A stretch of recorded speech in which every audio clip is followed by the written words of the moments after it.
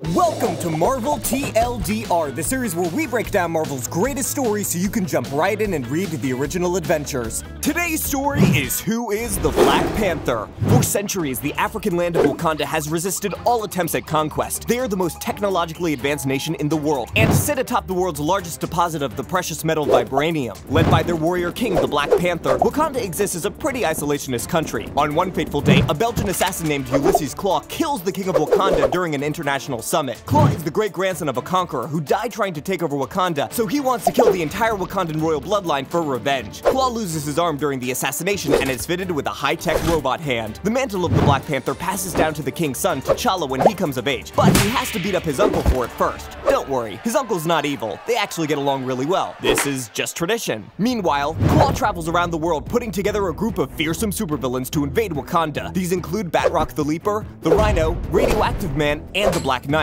Klaue launches his offensive against Wakanda. The American military decides to be the good allies that they are and support Wakanda with their secret platoon of cyborg zombie marines, who totally aren't gonna steal any state secrets or try to invade Wakanda themselves. Black Panther goes on the counterattack, beating the Rhino and Black Knight. While he's delivering a royal butt-whooping, Klaue captures T'Challa's mother and threatens to kill her and destroy all of Wakanda if T'Challa doesn't surrender. Wait. You hate my entire family and nation, do you not? Oh yes, with a burning rage. So how do I know that you would not do these things even if I do not surrender? Oh, 'cause, like, pinky swear?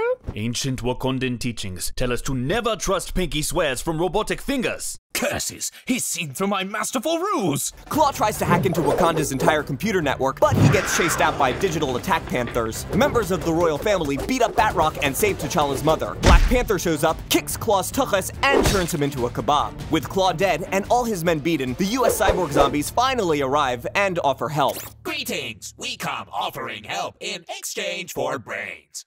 As in your country's knowledge, not your literal. Get out. Okie dokie. TLDR, maybe pick on a superhero who doesn't have a super advanced military to back them up. What's Spider-Man been up to lately?